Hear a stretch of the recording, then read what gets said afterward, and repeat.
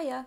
This is a video tutorial on this piece. It's called Parsons Farewell, and this is from the current Grade 1 ABRSM Piano Exam Pieces syllabus book 2021 to 2022.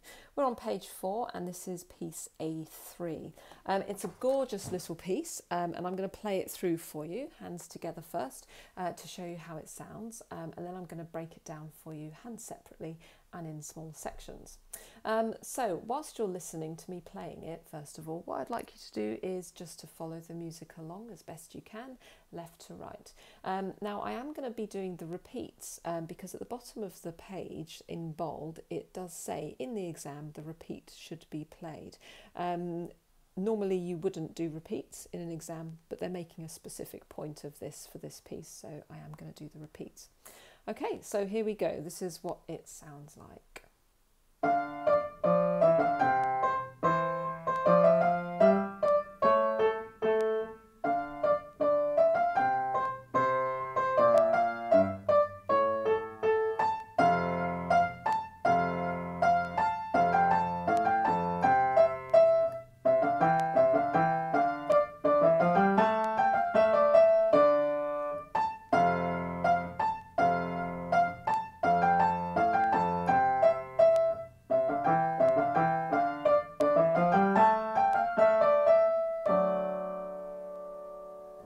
So there we go.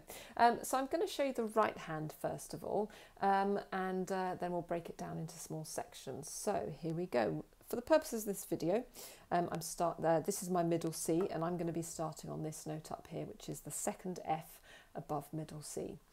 So I'm going to have my fourth finger on that note, and your hand's going to stay in this position for the first bar and a half or so. So we've got F, D, D, then E, F, then G, C, C.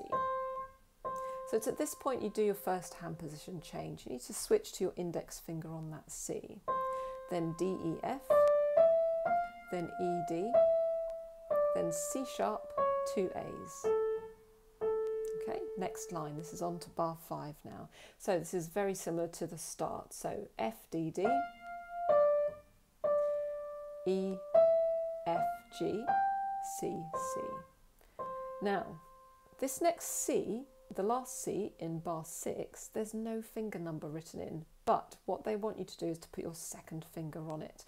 So just before we carry on, you'll see that I've actually written in a number 2 just there. So if you can just take a moment with a pencil to write in a number 2 above that C there at the end of bar 6, that will really help you.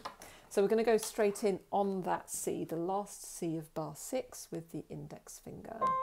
Then D, E, F, then E, D, then C sharp and 2 A's. Now stretch up to that top A with your pinky. We're on to the third line now, so we've got 2 F's with the third finger, then up to A again, then 2 F's again, up to A again, and now F, G, A, and again F, G, A, then G, E, E. Okay, stay in this hand position.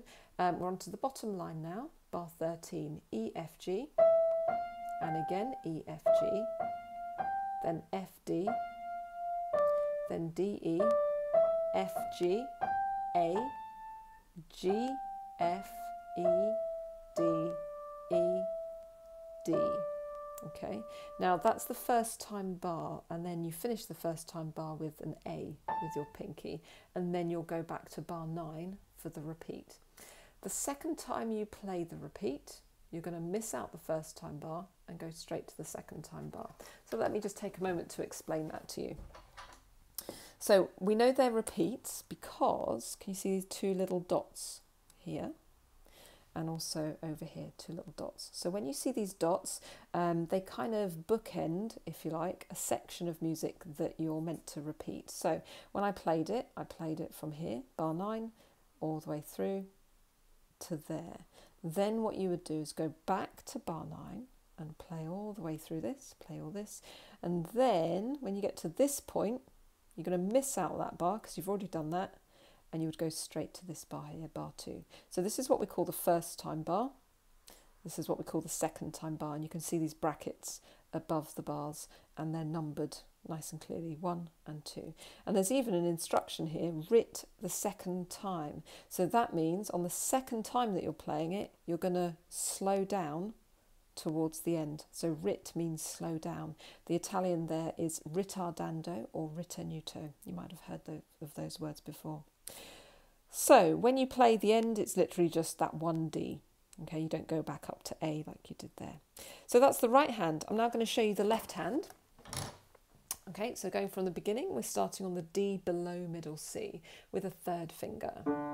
And then you go F, E, D, C.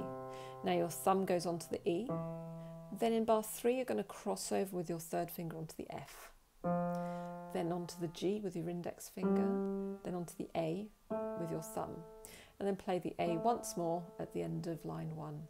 On to line 2 then. So we're starting with the third finger again on the D. So this is very similar to the start of the piece. Then we go F, E, D, C. So that's all the same as the beginning, but this time you're going to shift to your thumb on the C. This is bar 6. And now you've got a B flat at bar 7, then a G, fourth finger, then 2 A's in bar 8. Okay, now we're on to the third line, bar 9. So we start with a chord, and that is C and F, played with 1 and 5, and then you'll repeat it for bar 10. Okay, then you've got an F on its own, then A, F, then C with a thumb. Okay, on to the last line, bar 13, fourth finger now onto the C, and we go C, D, E, and again, then D on its own. And then what you do is you're going to switch to your fifth finger for the next D, and then E, F, G, then 2 A's.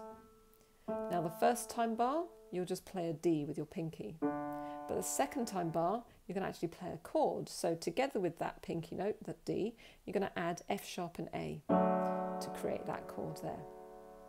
Okay, so as always, take this really slowly. There's no rush. Don't forget you can pause the video, you can rewind it, fast forward it, adjust the playback speed. Don't forget to take it hand separately and in sections too until you feel fluent and comfortable, and then you can try it hands together. Looking forward to hearing how you get on. Good luck. See you soon.